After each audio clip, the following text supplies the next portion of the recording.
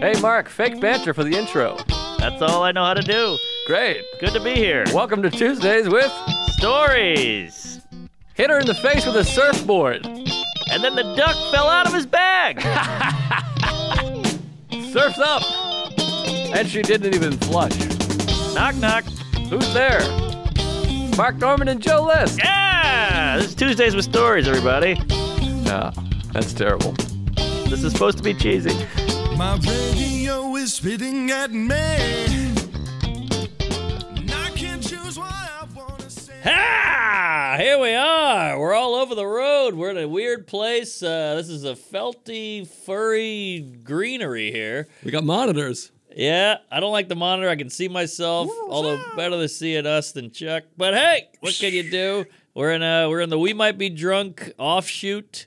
I've been drinking. Gotham, right? Is this Gotham Studios?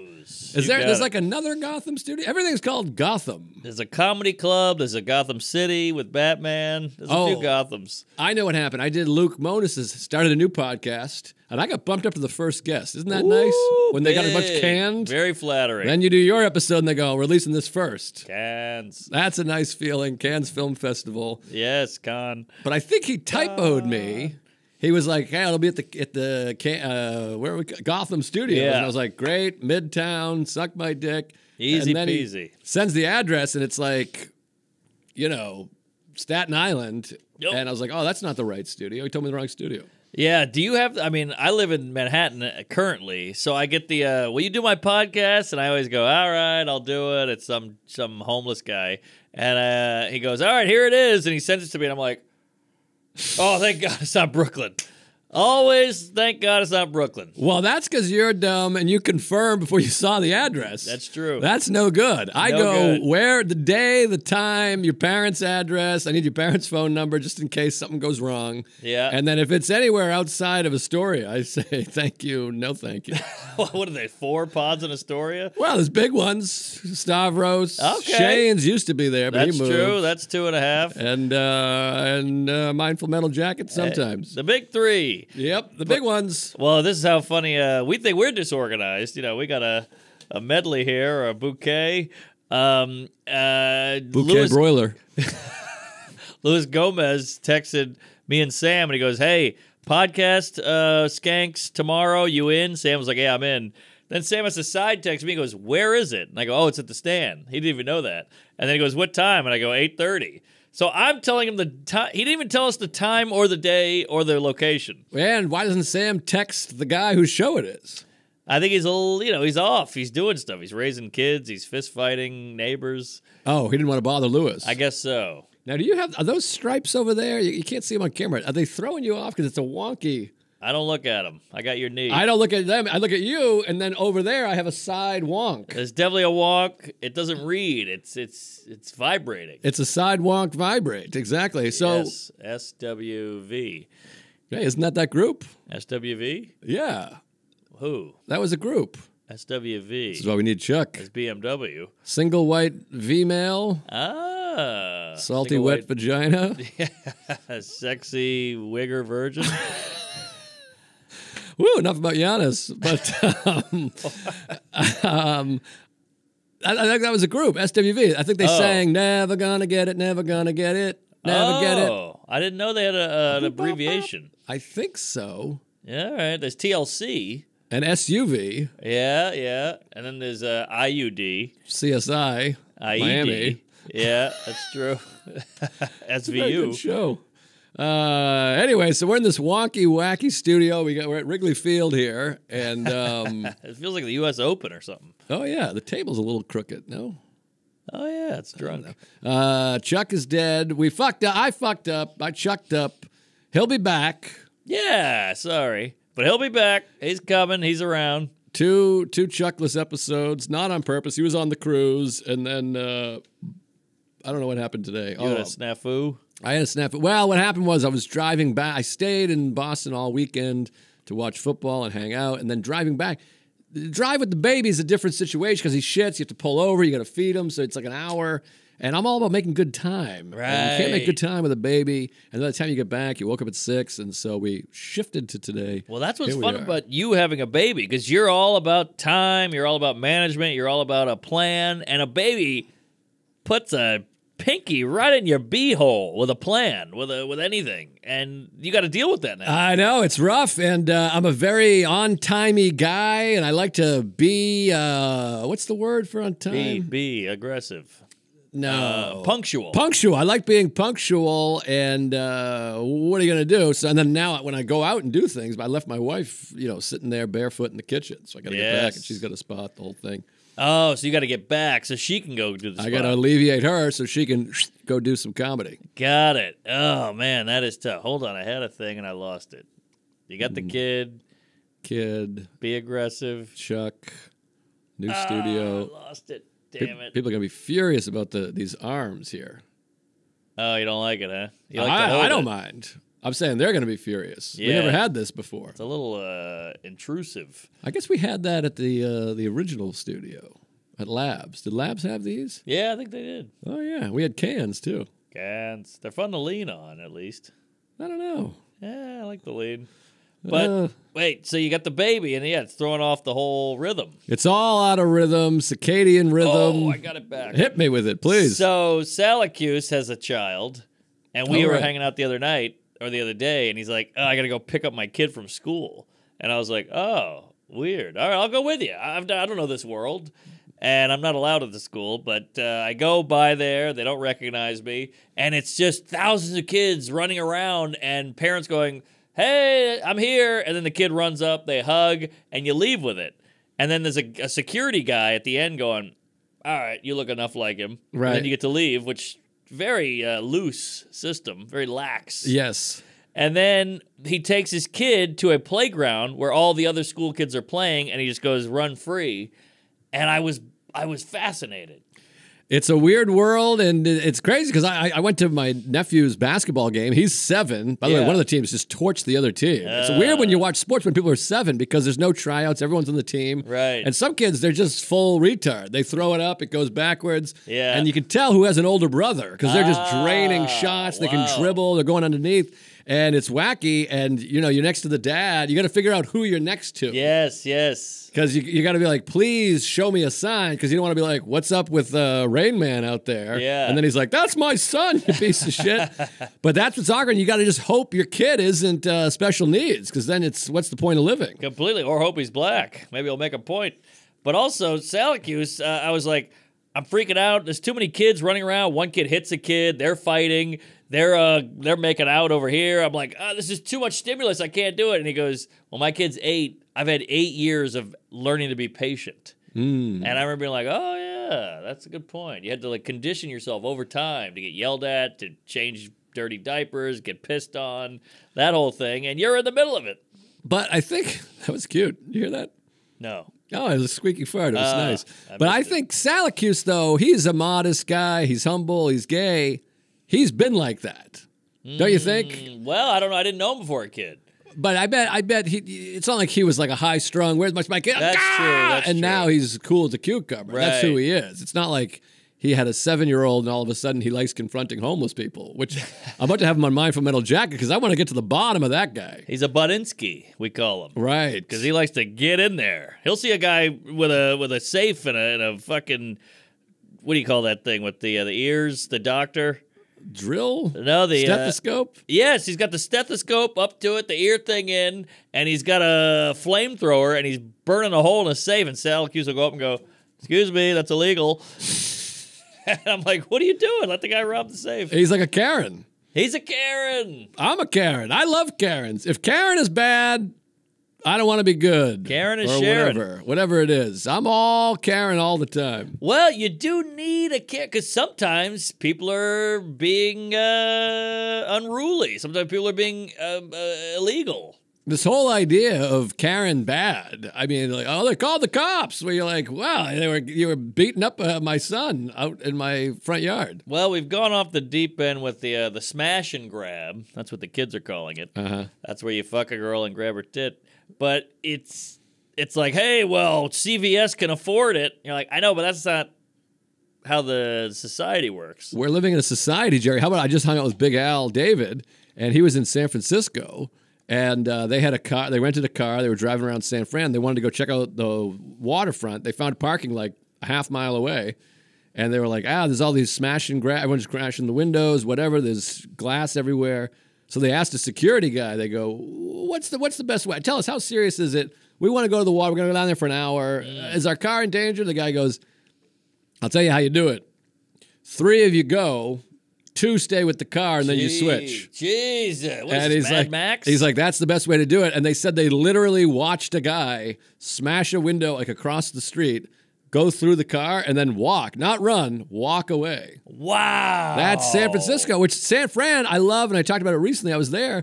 If you have a hotel and no car, you're golden. Right. You take a lift, you walk around, whatever, you're fine. But if you have a vehicle with your shit in it, forget about it. That's interesting. Yeah, because I've had a lot of comedians like, it's not that bad. I've been there. I played there. It's fine. You go out to eat. You do whatever. I'm like, but yeah, you don't live there. You were there for 8 hours. Yes, if you don't have a car and you have a room, no sweat. But if you're going to try to park somewhere, you got to like empty the car, roll the windows down, the whole thing. I saw a thing on the news about the Toy Story or the Toy Store where Toy Story is based on. I've been drinking. Wait, Toy Story based on a toy store? It's based on a toy store. They went into a toy store. They're like, wow, this place is magical. It's kind of like FAO Schwartz, but on the West Coast. Gotcha. Toy Story is based on this toy store. Like the toys come to life, that whole thing. Uh-huh. They got the idea in this toy store. It's like 89 years old. Everybody's been there. They bring your kids there. It's part of the community. Closed. Just closed. Because they steal the stuff or because no one buys toys because of Amazon? They steal. They had the theft. They closed the first In-N-Out. Stop the steal. The original In-N-Out is closed? Not the original, of stealing? but the Oakland. The Oakland episode is closed, and too much theft. They're stealing the animal style, Jerry. They're taking the buns. Well, we got to figure something out. We need some law and order. I guess so. That's what we need, folks. Well, speaking of which, I got a story along the lines of this. It just happened. Bum. What's that? Law and Order. TV show. I was thinking Current Affair. Remember that one? Yeah, that was alarming. Yeah, a little bit. I kind of like this studio. It's nice, but I'm getting the wonks. I told you about the wonks. It's no good. You didn't believe me about the wonks. It's visually impairing. For those who can't see or tell, you can see it in your camera, actually. Oh, yeah. Oh, you can the see it wonks. in mine, too, actually. We got a little monitor. There's multiple things happening here. One, we have wonkies. There it 2, our producer is out there. Now, I like a producer in the room, not to interrupt us and tell us what he thinks, but it's nice to have somebody that it feels like you're talking to. Yes. Because otherwise, we're just two psychopaths just yelling out at 100,000 people that aren't here. Yeah, for an orgy or a porno, I'd want him out there. But this is a podcast. Like, if we were fucking, I'd be like, hey, the guy's outside. I know he's watching, but he's not, I can't see him. Good point. But for this, you want to see the guy. Well, it's an odd thing. I just did a Mindful Metal jacket. Check out the podcast. I'm trying to make it work. I got a huge guest coming up. Big really? tease. Ooh. And I mean big. Come on. Bigger than you're thinking. Trump? No, smaller. All right. Elon? Smaller than that. Okay. I went too big. But anyways, big guest coming. Big guest. But I just did one with Isabel Hagen, little guest. And I like Iz. It's awkward because we're in here and then the guy's like, all right, we're going to hit record and you guys have fun. And then the door closes. It feels like a casting couch. It does. It does. I mean, I'm going to put my hand on your knee in a minute. Please don't. All right. And there's literally a couch with cameras. But anyways, so check true. this story out. Where are the cameras? This is, what'd you spill on your face? A little bit. Oh, Holy jeez. jeez, that was more than I thought. Why is it beating? What kind of sweatshirt is that? It's very, what's the word? Close knit? What's that? A thread count. May I see it? Oh, I don't know if that's seeing. that's nice. But yeah. Well, you know what I mean. Yeah. It's half linen, half denim, half fiber. What's it? What is it again? Fiber. Something cotton is in there Cotton. somewhere.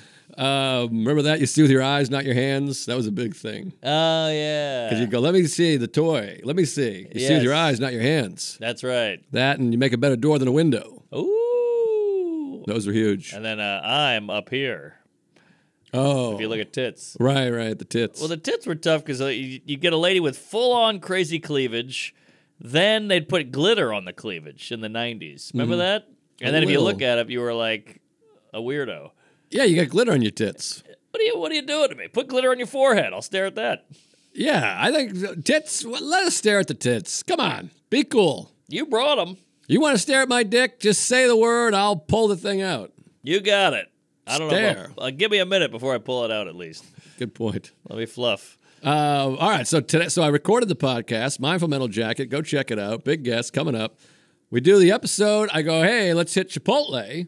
We go over to Chipotle. Now, the studio here is in Midtown. I don't want to give too much away here. It's in Midtown. Yeah, it's in the 30s, 40s. We're in a block from, like us, we're a block from Port Authority. Yeah, Kook Central. A couple blocks from Port Authority. We go to Chipotle.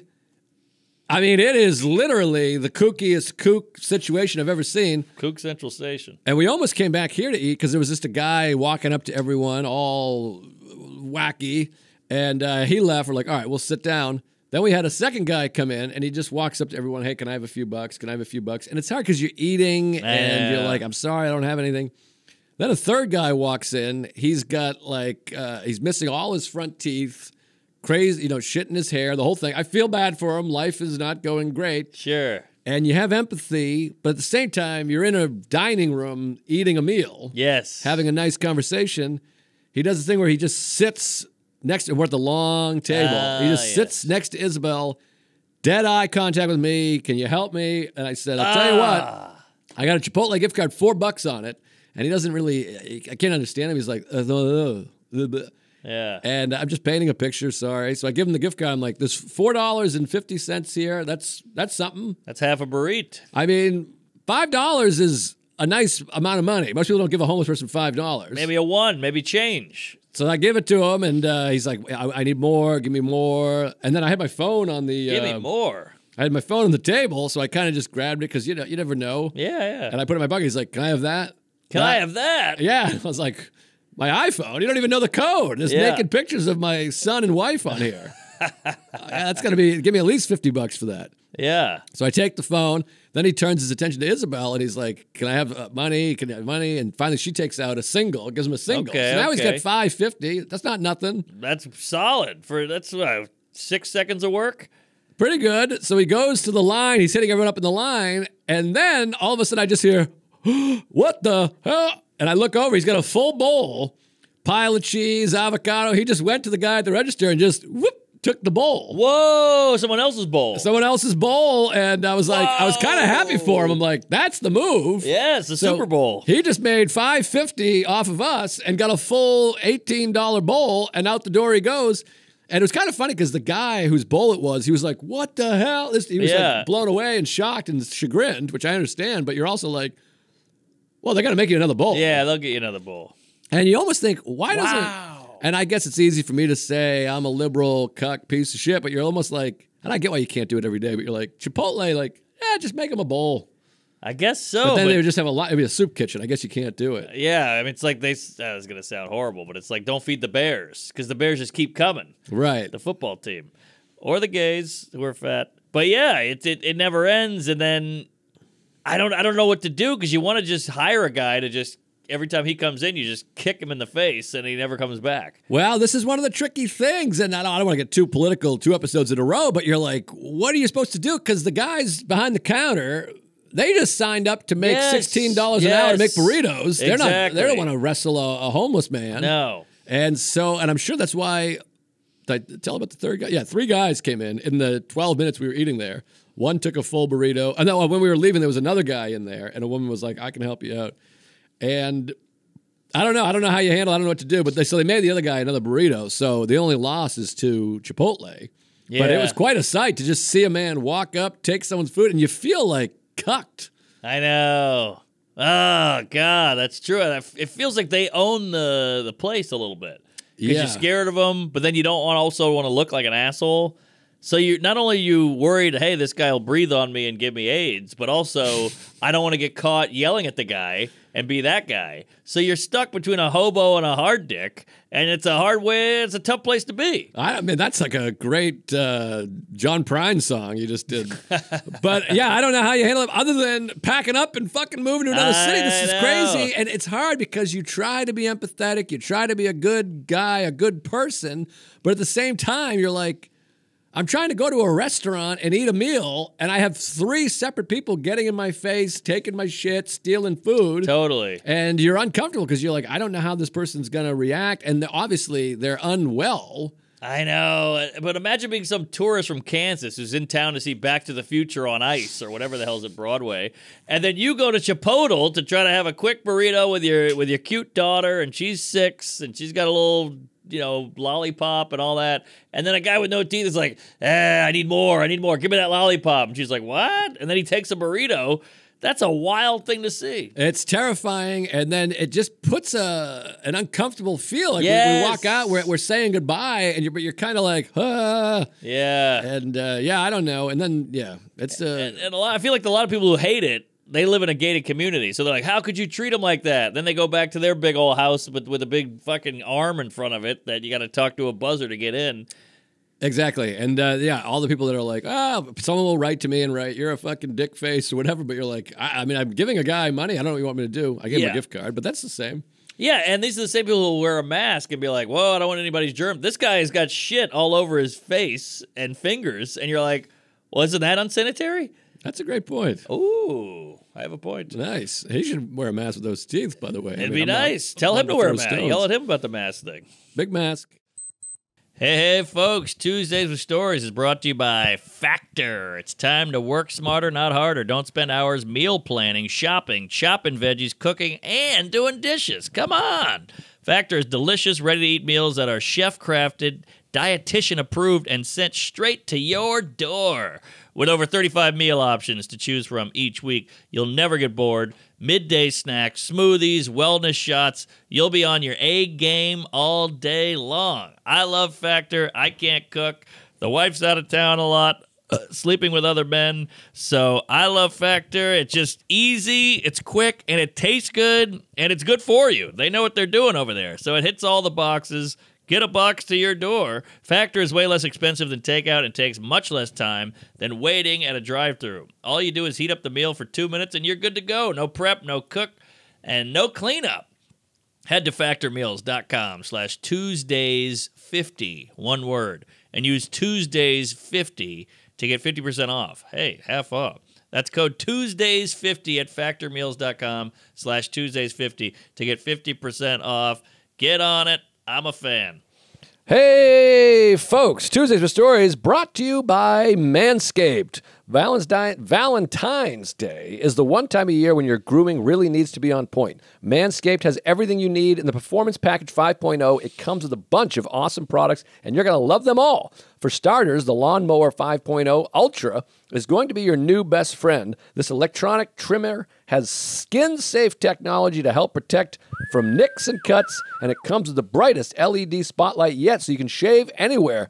I'm not kidding, folks. I use this every single day, and I know they specialize in ball grooming and all that stuff, but I'm using my eyebrows, my nostrils, my beard. I'm trimming everything every night before bed, and I'm not just saying this. Every night before bed, I'm using that thing in the bathroom. I keep it right on the medicine cabinet. I pull it right out. Easy use. Performance Package also comes with the Weed Whacker 2.0 ear and nose hair trimmer. That's the thing I'm using. All of Manscaped's liquid formulations to soothe and tone, and their refined cologne for the finishing touch. Right now, you can get 20% off and free shipping with the code Tuesdays at manscaped.com. That's 20% off with free shipping at manscaped.com and use code Tuesdays because your grooming upgrade awaits ready to charm your Valentine's dates. Damn right. Yes, but anyways, that happened. And I had great. another crazy thing happen if you want that. Please, unless you want to tell me some stuff. I could talk about this thing for another 6 minutes, but let's go to the next thing. Well, we got because I want to lead up to, you got some crazy shit. So let me just knock these tits off the bra. But again, the beacon is like everything went great. It was awesome. So it's not really a banger. I know, but still, I want to hear all about it. I want to hear about the morning, the afternoon, the night, the next day. Sure. It's wild. And then you had the other thing. I don't know how much you can talk about that. Well, I've been drinking, so we'll go nuts. Okay, great, because I got a few things to say about that, goddammit. But it's the worst day of my life. Sorry. By the way, a guy messaged me today. By the time you're hearing this, 6 days have passed. Some guy's like, did you hear about this? Ah! And I was like, are you kidding? He's like, I'm not kidding, man. Look at Wow. this. I'm not kidding. It's hilarious. And I guess he has a job and stuff, and he's not looking. But I was like, yeah, this is. I sent him a link to TMZ, NBC News, Reddit, YouTube, Twitter. That's satisfying. I'm like, leave me alone. Yeah. But what can you do? He's living a life.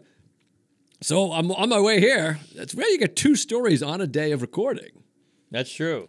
So I'm on my way here. I get on the train, and which I only take during the day because of the kooks and the crazies. And you put your AirPods in, which are noise canceling now. Yeah, I like that. So you have noise canceling plus the podcast on top of the noise cancel. Yes, very very limited audio coming in. Exactly. So I'm listening to a podcast, and at every stop, I kind of tune in to look around, see who's got on the train, be aware. Head on a swivel. Swivel. So I look, and it all looks hunky-dory. And I put my head down to read something, and I just hear, "Oh my God!" Whoa! Screaming, "Oh my God!" And I look, and everybody's scrambling and jumping up.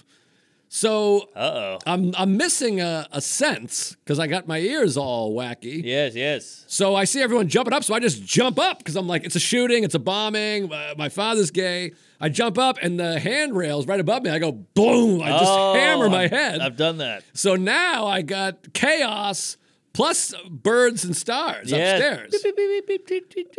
So I'm walked out, and I'm like, whoa. But at the same time, I'm like, I got to get out of here because of the shooting. Yeah. So I look around at what's going on. Are people running on the train or running off the train? All of a sudden, you're in like high alert. Oh, yeah. Adrenaline's pumping. Fight or flight. So I see people have run to the door, and I look out the window behind me because I'm sitting like this, where this is the exit. Yeah. And someone has fallen, like their leg in between. There's like a little crack there in between the train and track. So they're like, What? And the woman's like, ah!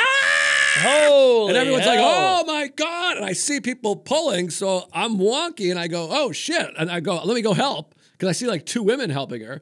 So I run out of the train to go check out the situation. And they immediately like pull her up. And she's like, and her shoes all fucked up in her bag. And she's like, oh.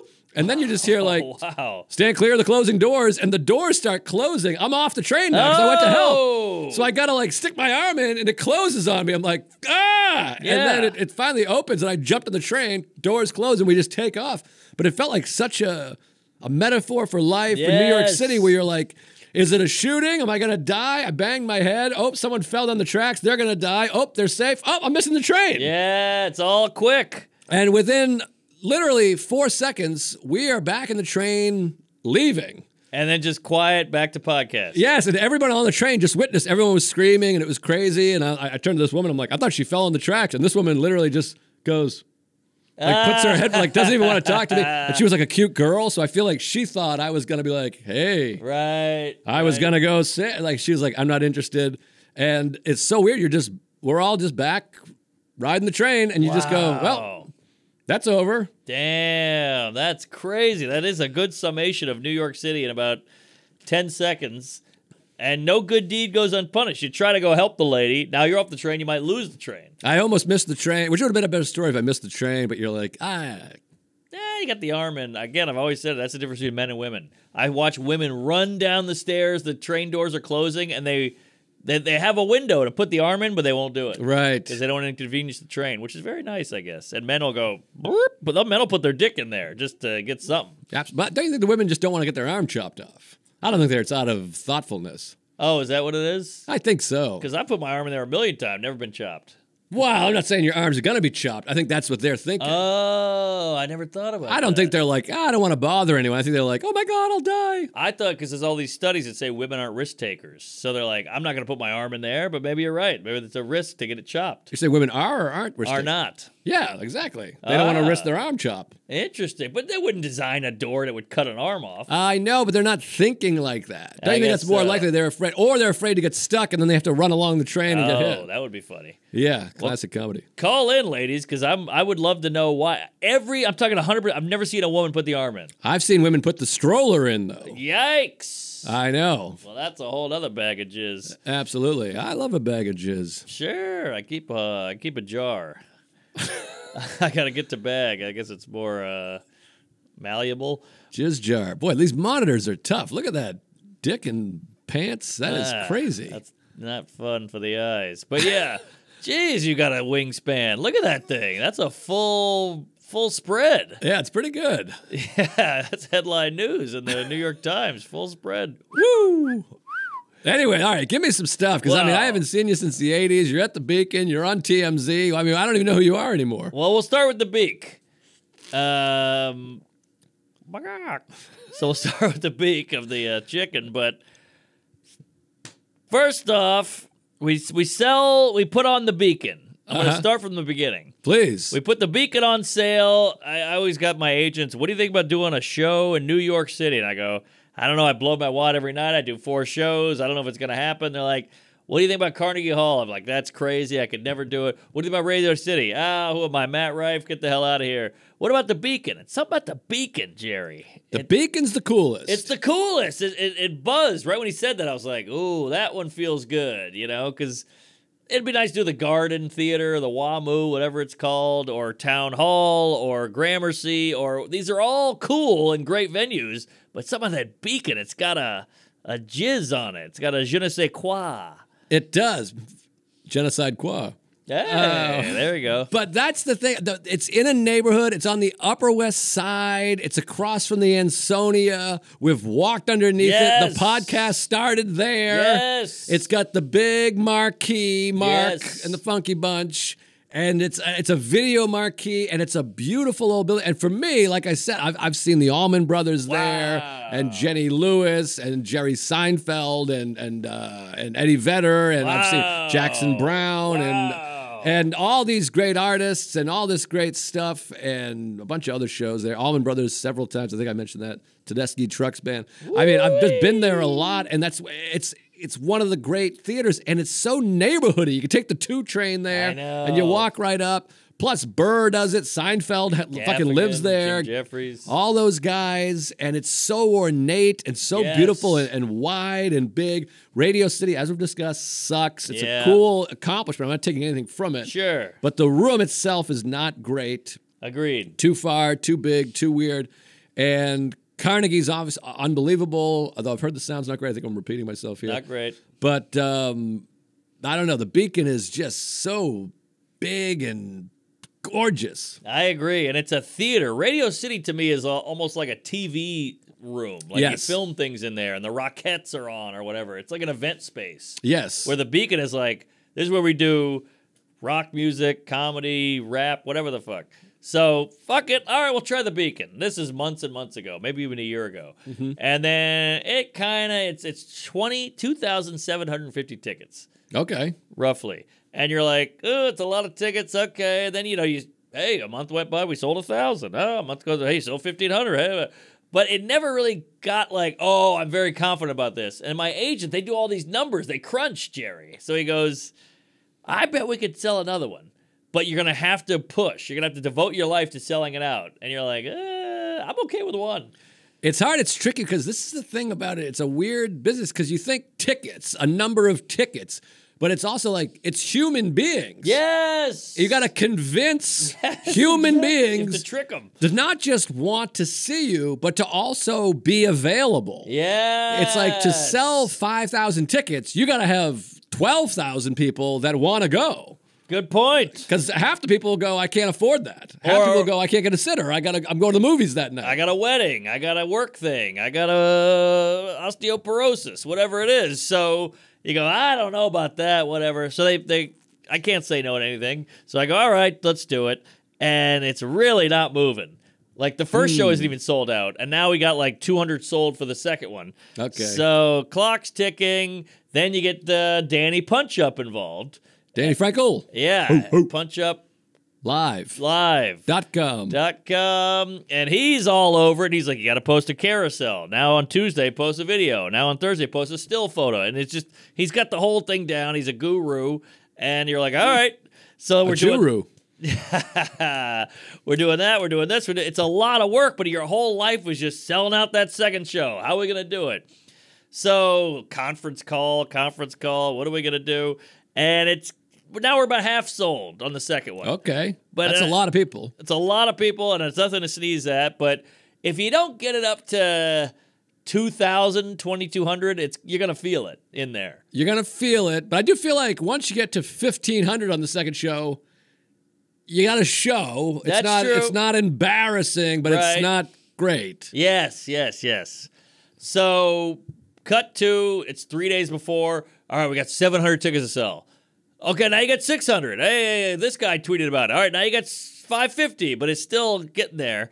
And that TMZ shit happened, sold it out. Wow. So it was just this wacky timing. It all came together. It was like a movie where, like, how are we gonna pull it out? It was like Rudy. Like, oh, well, although he didn't pull it off. Rudy pulls it off. Did he win? Rudy? Yeah. Well, he gets a sack. He gets to play. They win. Oh, they win. Okay. Yeah, the team wins, but it's all about him, and he gets. It's from what I've heard. It's all about him. People hate him, Okay. but Well, he gets a big sack. he got the sack. You sack up. You play your chips. They won the game. It's the same thing. It was like, how are we gonna pull this off? Right at the end, something happens. You know, when you're watching the action movie and you're like, oh god, he was doing great, but now the big boss is beating him up, and then before you know it, the big boss is about to cut his head off, and then he gets shot in the head. Right. That's what it felt like. The save, which was invented, they say, in High Noon. Is that right? Yeah, with Gary Cooper. Cooper. And people were really upset about it. John, bless you. Thank you. God, I thought you just got shot. John Wayne was very upset because Gary Cooper, no one will help him, and he's scared, and his wife saves him. Ah. So John Wayne was like, what this movie sucks. Oh, God. You all right? Yeah. Wow, I didn't know that. Yeah. And supposedly that's the creation of the save. The other character comes in, you don't know who saved him, and boo. It started with High Noon. Well, there you go. All right, I'm high. So you got the save. We got the save. Happened last minute. No one saw it coming, and you gotta high five your agent because you go, I don't know how you did it, but you did it. I mean, he didn't do it. TMZ did it, but still, it got done. And Danny Frankel. And it was his idea, and blah blah blah. So Friday night's the first show. Stavros gave me great advice. I go, hey, you just did the Beacon. Any tips? And he goes, yes. You go to Salt Lake City. You get the Uber to the airport. You fly. You check into the hotel. You go to the green room of the show. You think about the show the whole day. The whole Uber, flight, hotel is for this show. The Beacon, you take the subway. Right. You sleep in your own bed. So he said he did 3 at the Beacon. He said he showed up and he was like, oh, shit, I'm at the Beacon. Because you think of it as a New York spot. Right. And he's like, it took me the first show was almost like oh, shit, what was that? What's going on? What's my act? And this, I'm not saying he fucked up. I'm just saying, like, he was out of it a little bit on the first show. Then the second show, he's like, I knew what this was. I prepped all day. I thought about it all day, whatever. Interesting. Great advice. Good advice. So you got a hotel. No. But I thought about it and I stewed on it, and people said, "Hey, you wanna make out?" And I said, "No, I got the Beacon tonight. I'm thinking about it." So I had that going, so that helped. Wrote a bunch of shit, and then I also wrote a piece about the TMZ shit because they're gonna want to hear it. A piece of material. Yes, A piece sounds like it's an article for The Atlantic. Oh yeah, I wrote a good point. piece. 1,000 words.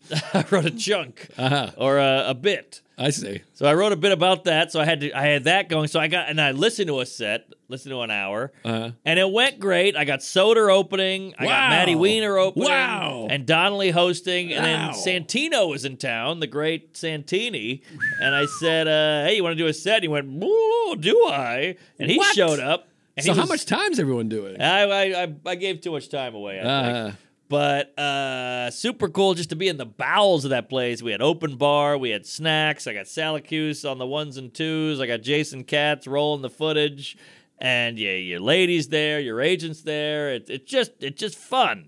That is a special night. Now I want to know more about this. So did you take the subway? Did you get a ride? What'd you do? I took the subway. They made me get there early because we sold posters, and they're like, get there early so you can sign all the posters. Gotcha. And then Katz is like, let me know when you're coming. I want to film it. He's like a dad. He's out there with the fucking camcorder on his shoulder, and you show up, and he's like, hold on. He's walking backwards, and he hits a kook, and we get the whole thing. And it's fun to walk through the Beacon empty and be like, oh, this is going to fill up. Right. And there's all these grips and stage hands walking around. The union. Yes, union, Jerry. And there's all these dumb union rules where I was like, can I get a cocktail? They're like, we're not actually allowed to pour you one back here, but we can go buy you one, put it in a sippy cup. You can bring it. And you're like, all right, what are we doing here? It's really wacky. People, that blew my mind. Starting to be at some of these shows and these places with the union, and they literally throw the artist out. It's wacky. They hate you. Yeah, you sell the whole place out, and they go, what's next? Move it along. Yeah, it's wonky. So what time are you getting there? So I got there at 6:30 for an 8 o'clock show. Wow. Not too crazy, but crazy. And I always say the more time, it's like when we did Conan, the more time you're there, the more the anxiety starts to fester. So you want it to go great, whatever. So the New York Times is there. Don Lemon showed up. What? Yeah, he's apparently a fan. Oh, my God. Who saw that coming? This black gay CNN reporter. Oh, my God. I think we've shit on him before. Oh, boy. Wow. Maybe not shit, but you know how the way we are. Yeah, I hope Lemon's not too sour. But, yeah, so coworkers from high school are hitting you up. Hey, I'm in town. This guy, Chris the teacher, all these guys that you forgot about for 30 years. Love Chris the teacher. Good egg. And, yeah, so do it. Maddie goes up, or Donnelly goes up, does great. Maddie kills it. Then Soder killed it. And it's good vibes everywhere. Jeffrey Gurian shows up. He's trying to do interviews, and you're like, get out of here, you queef. I love Gurian. He's a comedy New York staple. You have to have him. He really is, and he's a beautiful man, beautiful hair, great smile, great dentist. He brought a hot little black chick with him. She must have been 11 years old, and we had a great time. So, yeah, show is great. You go out there, you get to do all the bits you worked on in the shit clubs, and you get to hear like a roar in that town. Yeah, you see him blossom, you see him bloom. Now, what's the last time you worked New York? What was the last real New York gig you did? I've only opened. I've never really done like we'll do the Gramercy or something, but never really did the town. Never did the headlining. Yeah, that's what's weird because Gotham and Caroline's are gone. Yeah, I used to headline Gotham, That's but where that we was would work 6 years ago, 5 years ago. Yeah, that's really weird. That if you want to work, if you're a working headliner, there now is no room to do in New York, right? Well, Gotham's there. No, Gotham does showcases now. They don't do that anymore. They don't do weekends? They do weekend showcase shows. They stopped doing headliners a long time ago. Oh, I saw Sebastian there. I saw Joe Coy there. I saw all these big, like Schumer would do it. They stopped doing that. Geraldo, I saw. That's where I opened for Jake Johansson. That's where Schumer gave me all that money when we opened for Bobby. Yeah, that's which was right. amazing. I'm still forever grateful. Yeah. But no, they stopped doing that a while ago because I think Gotham realized we can sell out any show. Oh, so why give a headliner $15,000 or whatever when we can just have Tom, Dick, and Harry? Whoa, that's kind of a bummer because I mean they really that felt like the stepping stone to like, oh, this guy's gonna be big. Right. Well, it's nice for us because now we can do spots there if you're home on a weekend, and I believe they pay better than any club. I was just told. Oh, is that right? A friend of ours, a little Dominican fella from Queens, told me that he's like, he's like, I don't know why no one works there. He's like, you got to work there weekends. They give like twice the amount of money, and it's packed. He's like, it's sold out every show. Always packed on the weekends and good crowd, smart, kind of up. They're like more upper crust. Yes, I think they're more local too. Yes. But Caroline's is gone, so there's no place to headline unless you're doing a big room, which I'll just tease. I'm doing a headlining, and later on, I can't really talk about it yet. That's exciting. Worried about selling myself. It's the same thing. You're like, you got to get a lot of people. I know. You'll sell it. Bless you. You'll sell it. I mean, you got a lot of runway, and you don't work New York either. Headline. No, the only time I headline in New York is to shoot a special, which is on a Sunday night, typically at the VU. And I pack it out. So that's right. We'll do a Saturday night at an undisclosed location and time. Well, I know the room, and it's a beauty. It's a dandy. It's a dabble do you. Yeah. So this is, I mean, I don't want to give too much away, but I opened for Louis there years ago, and I remember being like, oh my God, that was an honor to not only open for him, but like in that room. Come on. And it's a venue is a Seinfeld episode, so that's fun. Yeah, well, I don't know. We'll talk after. I don't want to give it all away, give it away now, but it's exciting. But all right, so yeah. Donnelly goes up, he kills. He does great. And he hosts. He's a pro. He hosts, yeah, and he was happy to do it. I was nervous to ask him because, he's the quintessential New York host, but he's like, I just want to do spots. Right. I'm good at hosting, but I'd like to be known as a comedian. He's a great comic. Of course. So he goes up, he's a pro, kills it. Maddie Weiner. And it's cool to see that these are headliners. They're doing 10. Right. So it's just, bam, top of the line, grade A, hard stuff. Nothing stepped on, no baby powder, pure Bolivian shale, and killing. And then Soder goes up. He's a fucking monster. He destroys. One of the best ever. And then Santino was a draw. He was a sequel. We got a little pop in, and he went out. He's famous. Of course. I mean, the place went apeshit. Huge. So he did 10, and he's got like a cool jacket on, and he's a fun guy. Handsome boy. Very handsome, good-looking ginger. By the way, him and Soder backstage, I was just watching him, and I was like, if I was a girl, I'd blow both of them. Really? Well, they're both tall, and they're just so I'm quick. tall. All right, well, they're both handsome, and they're quick, and they're like it's almost like two battle rappers going at it with the zings and the jokes and the scenarios and the voices. And you just watch it when you swoon. I suppose so. The voices are a little much for me, but what are you going to do? People like it. Does Santino do the voices too? He does voice. He does characters. He's up and at 'em. He's doing scenarios and they're doing Our Town right there. Should I do voices? No, don't do it. Well, Nailed that's it. a Wookiee. Yeah. My Wookiee. I did it all for the Wookiee. Come on, the Wookiee. So then you get to go out there, hot crowd, fun time. Here we are, and I open with the whole Seinfeld thing. I open for him. Did he come? Did you text him? He's What on happened? the road. He's on the road. He's jeez. working. I thought for sure he was going to open. I was like, "What are you doing?" He's like, "I'm a comedian. I'm working." I was like, "Yeah, that makes sense." Same. I also Saturday night was really embarrassed. I got texted Che like, "Hey, you want to do a set?" And he was like, "I don't know if you're aware. I do a show on Saturday night." I work I was like, Saturdays, yeah, I'm an idiot. Well, they do take fucking 48 weeks a year off. That's true. I mean, let's be honest. Everyone talks about how hard it is to work at SNL. They're like, we're off for 3 weeks. We're off for 6 months. We don't work during the election. We don't work in November or Good point. February. I heard Shane got hired. I haven't seen him on there yet. But Well, good. So, yeah, great time. You wrap it up. You have a couple of pops. You live it up. Great. You go back. You just take the subway back home. The whole thing's very surreal. It's like doing Letterman. You just do it, and then they kick you out, and you're next to a bag of garbage by a bodega. It's awkward. I mean, I remember I told the story many times, but I opened for Impractical Jokers at Radio City, and I left. I'm just on the D train, and it's just me. In a suit. It's just me sitting there, and I'm Yeah. like, I just performed for 6,000 people. Nobody has any idea. No one has any idea. It's Chappelle would say it's Superman Clark Kent moment. What was that Natterman story? Remember him? He did Letterman. Oh, remember. James Smith told me this story. Natterman did Letterman.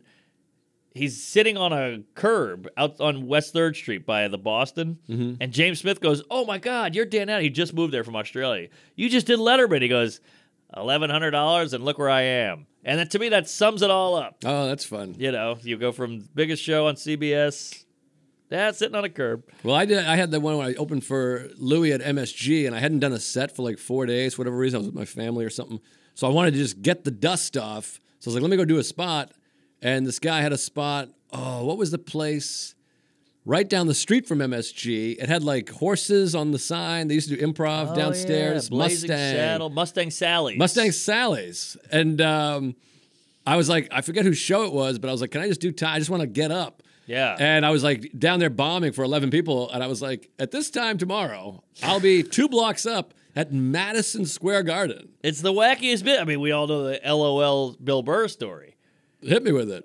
Bill Burr was doing the Garden, much like yourself, and he goes, "I want to get the rust off." So he goes, "What's a club?" "Oh, I'm staying in Midtown." Somebody texted me, there's a club called LOL, which is notoriously like one of the worst rooms in the city. Absolutely. Takes the elevator up, and he goes, "Hey, Charlie, I'd love to get some time." And they go, "Well, you have to get in line, buddy. You know, you can't just skip the line. We don't know who you are." And he's like, "Well, I am a established comedian. I'd like can I just get like 10 minutes? I know you got a show here. It's Friday night." And he was like, "Oh, you don't know how, welcome to New York, pal. This is not how it works here. You got to do open mics. You got to make clips. You got to get followers." And he was like, "All right, I'm out of here." Wow. And all the comics were like, "Wait, no, you know."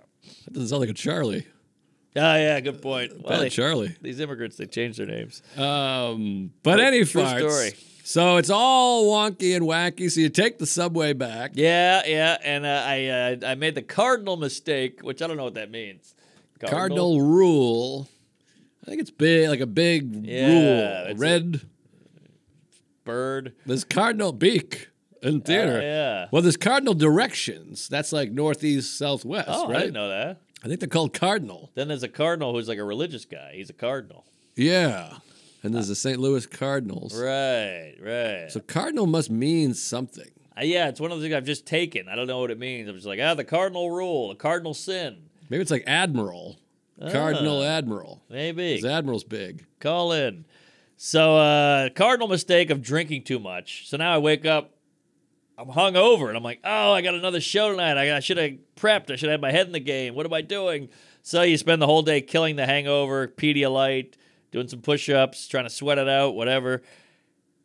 Saturday, I got to say, by about 5 o'clock, I'm feeling better. Get to the club. Get to the theater. Bring the wife. Jason Katz out there like a dad. Hey, all right, let me take that again. Can you walk up again? Come out of the subway? Okay, here we go. Slow it down. I'm walking backwards, that whole thing. You do that. We get there. We sign some more posters. Got the lady there. She's dressed to the nines. Salacuse shows up. And now your feet are wet. Of course. Now you know what you're doing. You know what you're doing. You know the ropes. You know the alleys, the whole thing. And this was the crowd that bought tickets quick. Right. This is the first show. First show. This ain't no TMZ shit. This is fans who want to come or audience or comedy lovers, whatever you want to call it. Now, that's something I learned from touring with Louis. The first show to sell is the best show. 100%. So, now, mind you, I've asked 900 people to be on this show, but it's a weekend. Everybody's working. Yeah. I asked you, Sam, Veter, Roy Wood, Ronnie Chang. Ronnie Chang is at Radio City that night. Is that right? Yeah, so we both sold out. That's how many people live in this fucking city who love comedy. Wow. And Asians. Yeah, so yeah. So I go, hey, who's my oldest pal in comedy? First guy I ever met in comedy was Gary Veter. Second guy, Matt Ruby. Matt Ruby's the first guy I met in New York. Really? Yeah. There you go. Along with Soder. Me, Soder, and Ruby was like a gang. Isn't that funny? Wow, that's crazy. That is wild. So I text Ruby. He's like, would I? He gets his best Indiana Jones hat and a bolo tie. Three-piece suit. Yeah, so he shows up. And I go, hey, what about the Handman? Handman? The Handman's killing it all over Instagram. Oh, I think it said hand. Han. Yes, Solo. So he's like, yeah, I'll do it. I texted Mateo. He's like, I would, but he showed me his schedule. It's like 8:05, 8:10, 8:15, 8:19. He's at the cellar every room. Now, he's done that Beacon. Oh, has he? I believe so. Yeah. I think he must have. I think he did it fucking 11 times. It's at Chicago Theater. He's huge. Massive. Killer. Funny guy. Talented guy. Handsome and ripped. Yeah, what can he do? He sings. Vagina? He paints. But I bet he could fuck. Probably. He's got the abs, the core strength. Yeah, if you can fuck a man, you can fuck a woman. I guess that's true. Yeah, it's not. But maybe you can't get it up. You can take a pill. That's true. Blue Chew. Lord knows I do. So he couldn't do it, but yeah, I called everybody. So these are the last guys who are available. And no, I'm just kidding. And then, I thought, who's the host at the cellar you see where you go, thank God he's hosting? It's not a rambly, goes too long, doesn't do jokes, all crowd work. Who's the guy you go, he's hosting? I'm gonna do all right. Mike Yard. He was busy. Let me think of another one. James Mattern. Also booked, but think a little out of the pocket. Out of the pocket. John Laster. Also working. I haven't been in the cellar in a long time. I mean, he's old school. John Fish. You got it. Wow. I said, Go Fish. John Fish. Talk about old friends. I've known John Fish for 24 years. What? He was the guy in Boston. It got me my Jesus. first work at the comedy, whatever it was called, Comedy Blossom or China Blossom. There you go.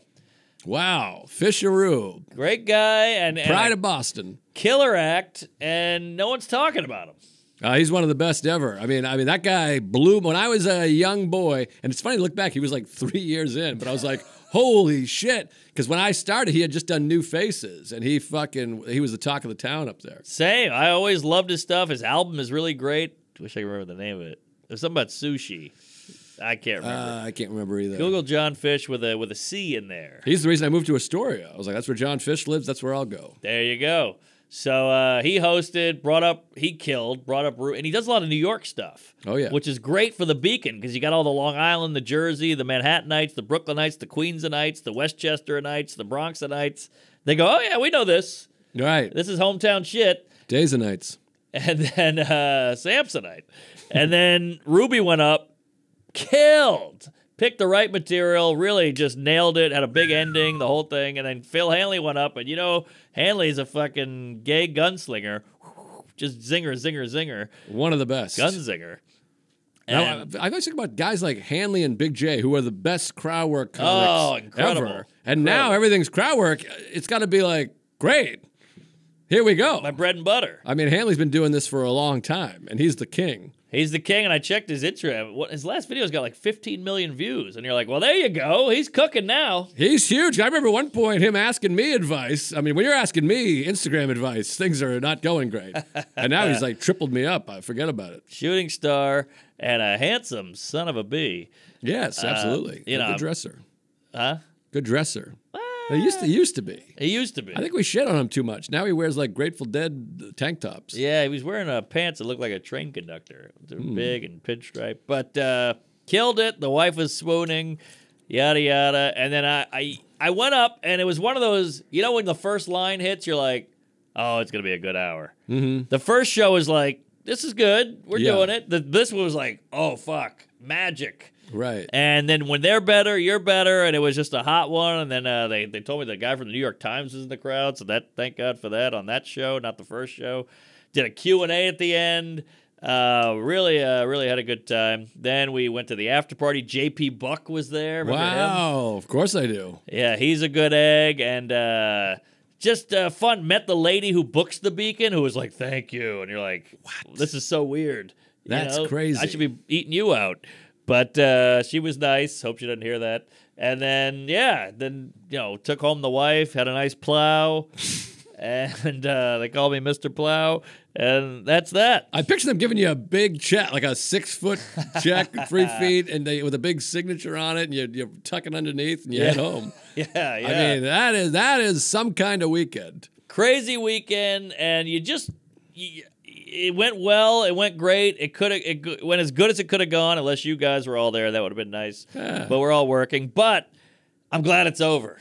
Absolutely, of course. As fun as it was and as magical as it was, I'm just glad it's done, and I can put that behind me, and it's all downhill from here. It's weird because then you have to you're like, okay, now I can just go back to the stand and the cellar and do spots and feel normal. But then it comes all back around again. Then you're like, now I got to do the Beacon with all different stuff. How am I going to do that? And then next time you'll do 4. But isn't that kind of the point of life? Is just kind of taking a breather, then, all right, let's do the thing again. Like you have a special ramping up, that feeling, and you're like, all right, then we got to record it, sell the tickets, then we got to edit it, and then we got to put it out, and then you got to promote it. Right. And it's just so many steps, but then it's like, all right, we're done. The water is calm now. Right. And it's then all a cyclical. year later.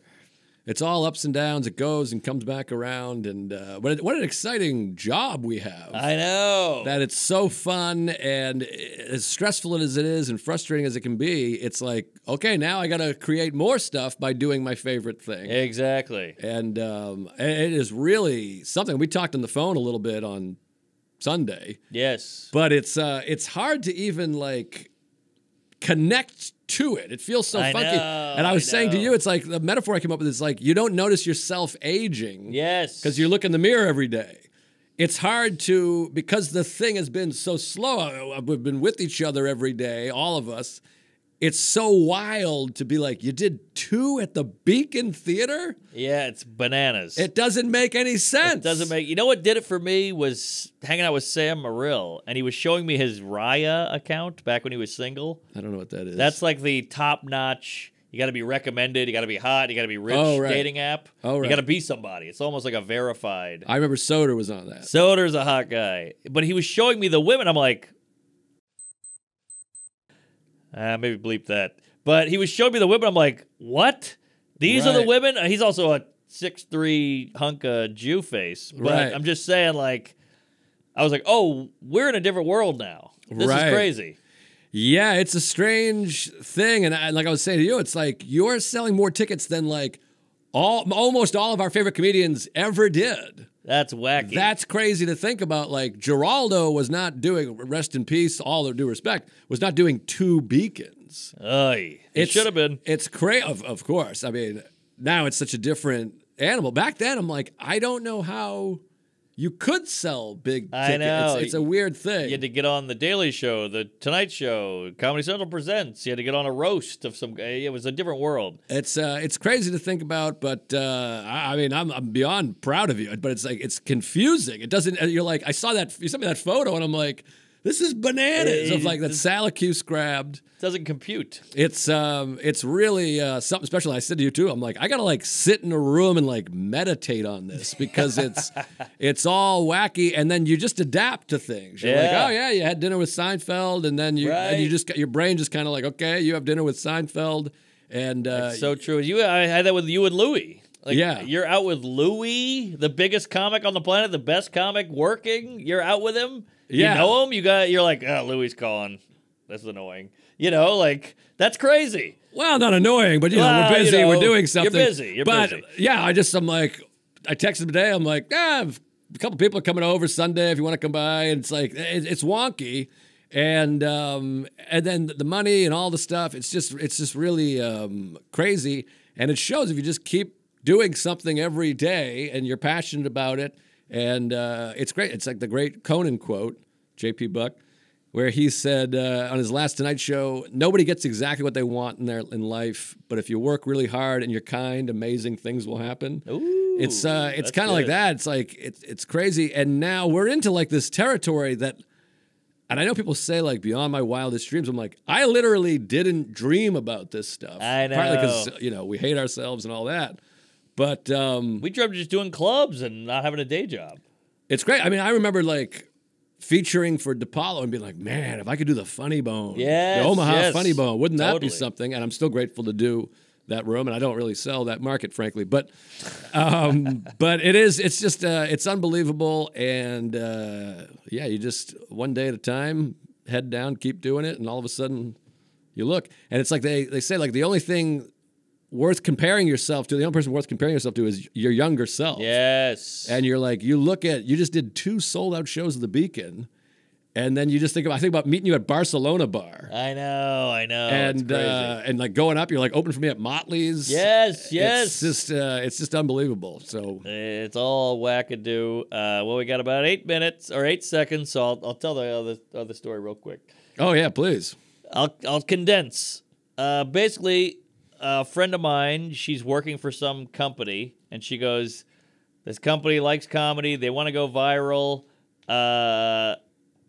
Will you do a show? Something crazy will happen. You riff on it, and they'll use it to go viral. And I was like, it's not really my thing. And she was like, come on, please. It would really help me. I'm trying to get in with this company. They don't know any comedians. I know you. This is like a good bridge. Okay. And I was like, well, what's the show? She was like, just do it. And I was like, if you let me headline and sell out a show, I'll do it. Because then I'll go on before the Beacon. I get a set in. Yeah. So she's like, all right, great. So I'll figure all that out. So they sold out New York Comedy Club. So I get to do 45. So I called Donnelly again. I go, you want to host? He's hosting. So I was like, oh, great. I get an hour set in the city.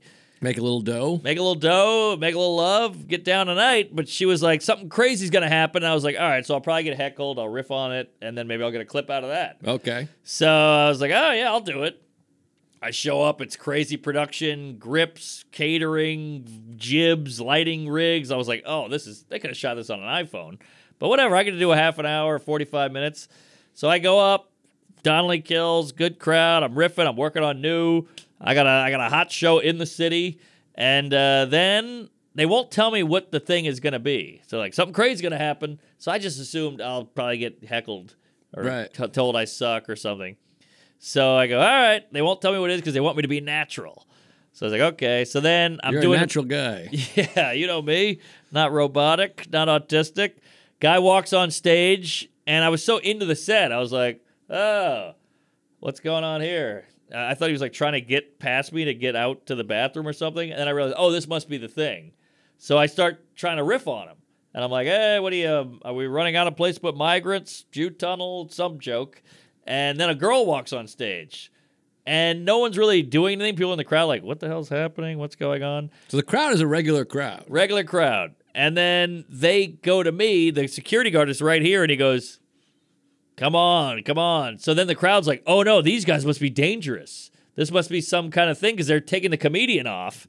And a lady was filming it on her phone in the front row, and that's what made it go viral. All the other shit was a big waste. They spent all this money on giant 10K cameras and grips and maintenance guys and all this shit.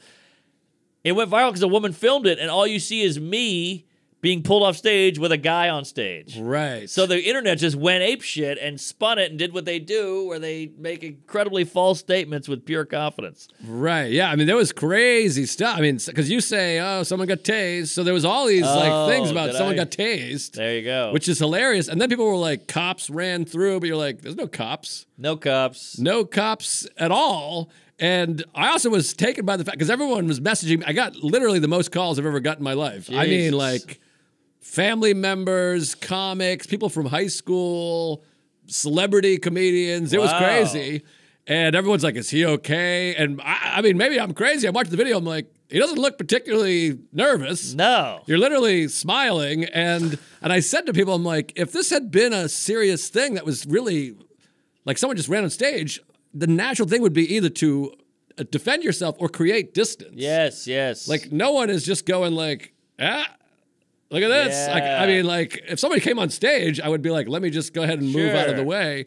And so I was getting frustrated because it's like, people, is he dying? Is he okay? Was there a bomb? Did he get shot?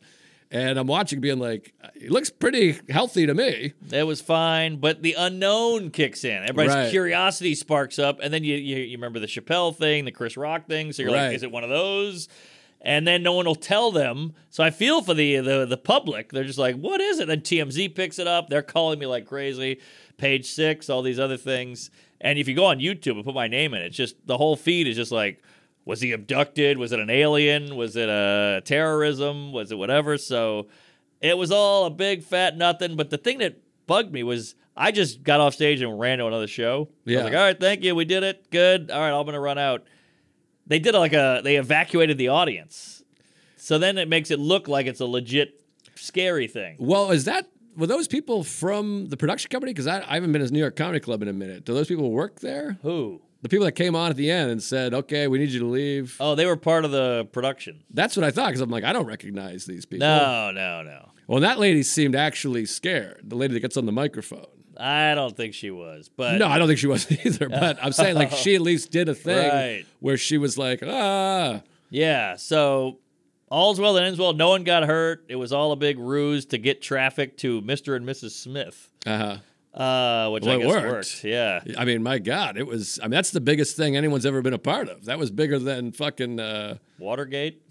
I'm talking comics, us. Oh, yeah. I mean, that was bigger than... the Chris Rock slap, I think, is bigger news I'm talking you, me, Sam, Kramer, the butler. Yeah. I mean, that was bigger than certainly, whatever. Sure, yeah. I mean, TMZ wasn't like new Sam Morrill special. No, they never do. It'd be nice. Wouldn't be bad. Poke fun at that, or poke fun.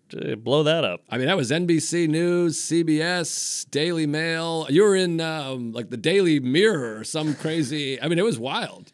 Yeah. Well, it's the unknown. I had people, a celebrity guy. Won't say his name, but he DM'd me and he's like, "Just tell me what it is. I'll leave you alone. Like we don't have to chit chat. Just tell me what happened. I'm just dying to know." Yeah, I think the mystery, but yeah, I mean, people were really, the rumor mills were really cooking. Yeah. So I didn't know what it was gonna be, and I just played ball and got the hell out of there. I just wanted to do a set, but it became a whole to do. Well, it worked out. It worked out, but I also don't want to be like the Andy Kaufman guy. Is he going to go up and do a thing now? Right. So that part sucks, but they set the whole thing up. I don't know, but I guess it worked. Yeah, absolutely. Well, we got to wrap this fucking thing up. But what a weekend. Insane week. It's crazy that you did 2 at the Beacon, and it wasn't even close to being the biggest, most talked about thing you did. How weird is that? Yeah, that's a weird 3 days. That's showbiz. That is, I mean, I guess the New York Times was at the Beacon. That helps. That helps. Hopefully that. Did they write it up? I hope. I think he's in the process. Oh, Hopefully okay. he's gentle because those guys can be harsh. But Cinnamon? yeah, and I said a lot of fucked up shit as you do as a comedian. Of course. But then Sunday I went and did West Side and bombed, which is fun. Right next door. Just a block away. Yeah. Literally, I mean, across the street. Literally. And it was 8 people, and they were like, "Who are you? What are you talking about?" And I was like, I was attacked. That's fun. TMZ. All right, we got to wrap this up. Go.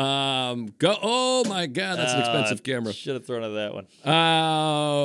Go get tickets to the show. First of all, I started. I don't know how to say it other than Patreon, but it's not Patreon. On Punch Up Live, There you go. a little subscription-based bonus, and it's kind of like Mindful Metal Jacket, but it's just me on the road with Andy Hendrickson, Matt Way, whoever I'm with. There's Luke Monis, and it's us just bullshitting. So extra content. It's $5 a month. If you want to join, I'm doing some solo ones too. No pressure. People get upset when you fucking promote I stuff. know. They get very mad. I'm Do like, it or don't. They don't have to. But there's some really good stuff. I've had some great conversations, some funny stuff. It's a lot of me and Matt Wayne talking music, talking mental health, making fun of people. Get on there if you want. Big Mindful Metal Jacket guests coming up, and some really great episodes. This is one with Isabel Hagen, so check it out. Get in there. She's and fun. May Planert, the 2nd, May 2nd, Regent Theater, Los Angeles. Please buy those tickets, for God's sakes. We got a few months to sell it, but Wait, you're there the 2nd? yeah. I'm there the 3rd. I know. I thought you were there the 2nd too. I thought you're going to Nate's and then coming by or whatever. Yeah, I'll come by, but I thought you couldn't do a live pod. They told me the 5th. Oh. You're only available the 5th. Oh, weird. That was you weren't available till Monday. It was what I was Well, told. I That's think what your people said. the store wants us to do it, the Comedy Store, and they gave us the 5th. The only thing they offered was May 2nd at midnight, and the next thing they said was the 5th. But I was told it was your availability. Wow. That's what I was told. Okay. But- I'll do the 4th. May the 4th be with you. Yes. The But 4th is the Saturday. I mean, I would do the 4th too, but we got to find a venue. Do it like 5 or something. The 5th, or maybe they said Monday. It might have been the 6th they offered. Ooh, that's far out. Yeah, I was like, I can't just be in LA for a week. I have a child. Child. Well, we'll figure it out. But yeah, I don't want to do midnight the night because midnight is 3 a.m. I go to bed at 10 p.m. Oh, yeah, good point. I'm like, this is going to be crazy. But anyways, we'll figure that out. May 2nd, Regent Theater. Go to Punch Up Live. Sign up for the email list. All my tickets are on there. punchuplive.com, Joe/list or whatever. And there's something else I want to fucking plug. I can't remember. Columbia, Missouri, all the stuff. Buffalo. I'm going everywhere. So please get yourself a ticket. Come on out. Watch the special. Blah, blah, blah. Hey, yes. Bunch of dates, marknormancomedy.com. Go to Punch Up as well. I put a story on my Instagram every week with the link. Coming to your town, Austin, San Antonio, Houston, Tucson, Phoenix, Charlotte, Charlottesville, Charleston, all the other ones that sound the same. And yeah, check out our specials. Get on the Patreon. It's cooking. Oh, big stuff on the Patreon coming. We did a Grove 34. Our pal Lex, Chuck was away, but Lex filmed everything. I mean, 4 bonuses. Jesus. From that. I mean, it was great. We had a full diner hang with Yes. Salacuse. Siobhan came in. We got a backstage hang. We got us riffing on stage. Yep. We got a whole bunch of stuff. Us Crowd walking work. around Astoria. Yes. It was really something. I just got hit with a shit. Isn't that the craziest Oh, well, feeling? there's a decent shitter here. It just came on, just right there. So now is a great time to sign up for the Patreon. We always say it, but people love the video stuff. They love hot gay sets. This is us. We're going to do another one. There's going to be a lot of hot gay sets coming up. So get on that. And then the other bonuses have just been us doing another 30 minutes of podcast, which a lot of people love. So get on there. If you want 30 minutes extra podcast a week, you want the podcast early a week, you want it ad-free a week, you want videos of us on stage, backstage, only place you can find it is on the Patreon. You got it, baby. We'll see you all in hell. Praise Allah. Queep it up. Thank you. Share